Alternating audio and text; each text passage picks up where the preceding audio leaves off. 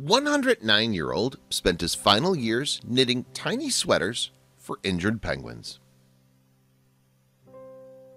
At 109 years of age, Alfred Alfie Date had more than enough reasons to spend the remainder of his days living the most relaxed life guilt-free.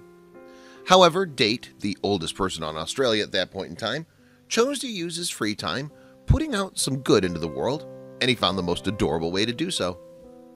Putting his generous and still nimble fingers to good use, the centenarian volunteered to use his knitting skills to help protect little penguins exposed to oil spills, which prevent them from staying dry.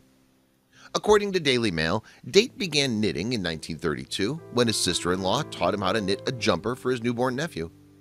Although he probably never expected to be able to one day use the skill to knit sweaters for penguins, life had other plans for him. Hours after moving to his new retirement home in Umina on the central coast of New South Wales, he heard about the Knits for Nature program, which invited knitting enthusiasts to make tiny jumpers for oil spill affected penguins. "I think I've been in here about 12 hours, might have been 13.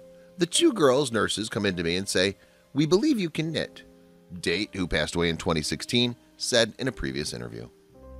Launched by Phillip Island's Penguin Foundation, the Knits for Nature program helps a big role in rehabilitating penguins exposed to oil spills, as the jumpers act as a barrier to prevent the penguin from reaching its oily feathers with its beak before rescue staff is able to wash it clean.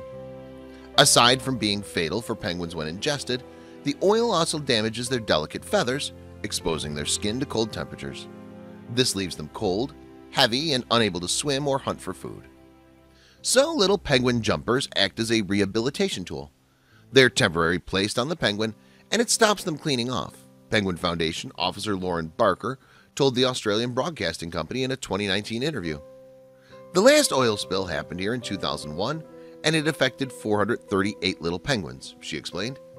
Thankfully, 96% of them were successfully released, and penguin rehabilitation jumpers played quite a big part in that. Date got to work soon after hearing about the program, knitting adorable little stitched jerseys for the birds, and making sure that his creations are of the utmost quality. "I like to make it without mistakes, and I don't excuse myself for doing it.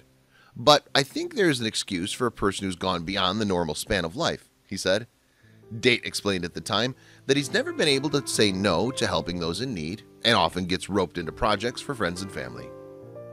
"The girls who used to work for me, they'll tell you I'm a sucker. I can't say no. It's a good way of getting along in life. You make friends all the time, but you don't make a fool of yourself either," he said. Although the Penguin Foundation was initially unaware of his oldest person in Australia status, when he started contributing, the nonprofit made up for it by officially naming him their most senior little penguin jumper knitter. Deneen Jones, a spokesperson for the foundation, said that they were privileged to have the centenarian aiding their efforts. Phillip Island Nature Park's Wildlife Rehabilitation Officer, Jody Bellett, revealed that the program has been an incredible success. "There's been lots of patterns and amazing creativity that's come out of these donations. Some of them have been exuberant. We've had capes, neckties, and all sorts of things which are wonderful and really do well in the sales department, but not so much for our little penguins that are oiled," she said.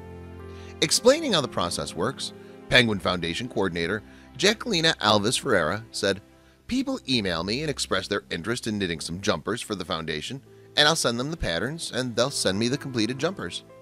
Once they've sent them, I'll sort them, and if they're suitable for penguin rehabilitation, I'll send them over to the penguin hospital. If they're not suitable but they're really nice and colorful, then I'll keep those for the kids or to sell them in retail stores," she added. "There are a few costumes that we've had sent in with little wings and tutus, and even come with a wand.